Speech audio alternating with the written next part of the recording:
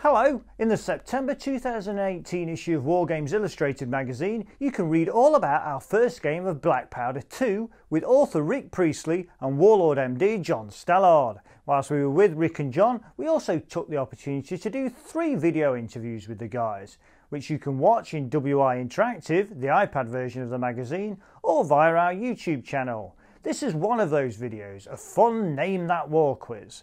We also have What's New in Black Powder 2 and Rick and John one-on-one, in which the two guys interview each other.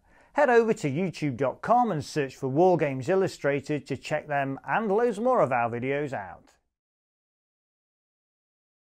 Welcome to Name That War. Now, we've got with us today Rick Priestley and John Stallard. Please identify yourselves. Rick Priestley. I'm John Stallard. I am Rick Priestley. Oh, that's ridiculously confusing. Just switch those two around, please. We've got John on the right and we've got Rick on the left. Right, the rules are very simple. I'm going to say a battle, right, and I'm going to pose this battle as a question to either of these two gentlemen, and they are going to tell me which war this battle took place in. Ooh, right. And if they know it, they get 1 point, and if they don't get a point. But you people at home viewing this, please join in and see if you can better Rick or John at Name That War. Right, Rick, we're going to start with you. The Battle of Magdeburg. What Magdeburg? War did the Battle of Magdeburg take 30 Years' War, I think. The 30 Years' War, well done, Rick. That's correct. 1 point to Rick. Okay, right, moving swiftly on to John. John, the Battle of Sol Bay. In which war did the Battle of Sol Bay take place? First World War. No, it wasn't the First World War, it was the Third Anglo War. Incidentally, if either of you say his question was easier than mine, you'll get -1 point straight away. So, my lips are sealed. Right, Rick, the Battle of Malplaquet. The Battle of Malplaquet. That's one of Marlborough's battles, I think, so it would be the Iberian Wars, which would be the Wars of the Spanish Succession. Wars of Spanish Succession is correct. Well done, Rick. Moves straight on 2 out of 2. Right, John. The Battle of Kesselsdorf. The Battle of Kesselsdorf. Don't forget, if you do say your question is harder than his, you get -1 point. Battle of Kesselsdorf. It was, as any fool know, the First World War. No, not the First World War. It was the War of Austrian Succession. War of Austrian Succession. Sorry about that. Right, Rick. The Battle of Valmy. The Battle of Valmy. Oh, thank goodness for that. It's one I don't know. Well, you've got no idea at all? But every first question's easy. Well, oh, that's I didn't not say that. true. First World War? That seems to be the default. We just played it today. No, it was the French Revolutionary Wars, early Napoleonic Wars. Oh, right. Right. So no point there. Right, come on, John. This is your chance to swoop. The Battle of Germantown. Germantown is the War of Independence. Yes. The American Revolution or War of Independence is correct. Rebellion, yes, as we prefer to call it. Yes.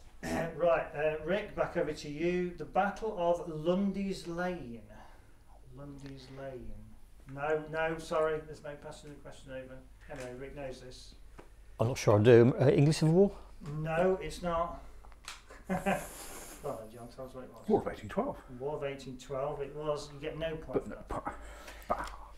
But this is your question now, John. The Battle of Badajoz. Battle of Badajoz. Well, obviously it's properly pronounced Badajoz, as any fool know.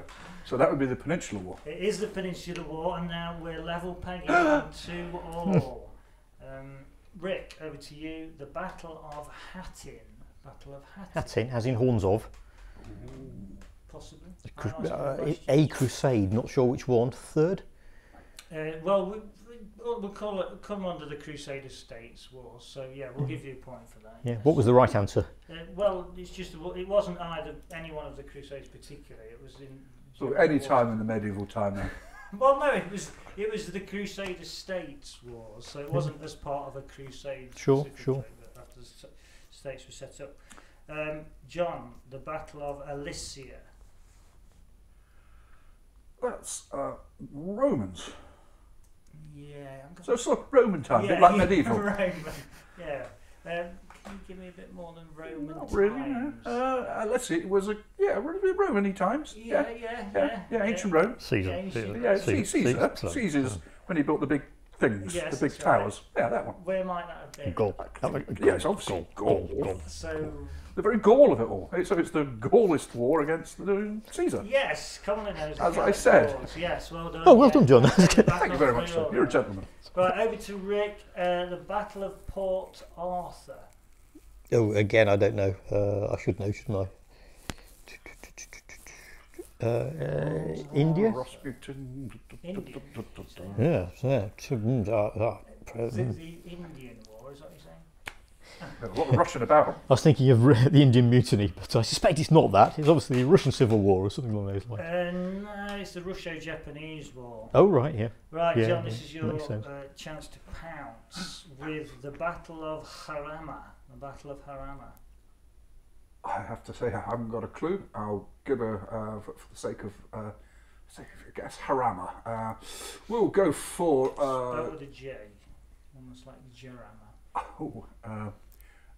No, I have no idea. Pass. No idea. Okay, that's the Spanish Civil War. So we're on to the last question, and here's Rick's chance to leap into the lead with the Battle of Bataan. Bataan? No idea. Sounds oriental, doesn't it? It would have to be a guess, but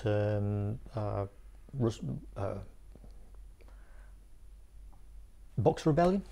No, it's not the Boxer Rebellion. John, I'm going to give, seeing as we're into a tie-break situation, I'm going to give you a chance to steal it right at the end. Do you know in what war the Battle of Bataan was? That must be World War II in the Pacific. It was World War II in the Pacific. Well done, John. Stole it right at the end. 4 points to Rick's 3. Came from behind. Well done, sir. Well done. Front. Well done, both of you. Thanks very much, and I hope you did better at home.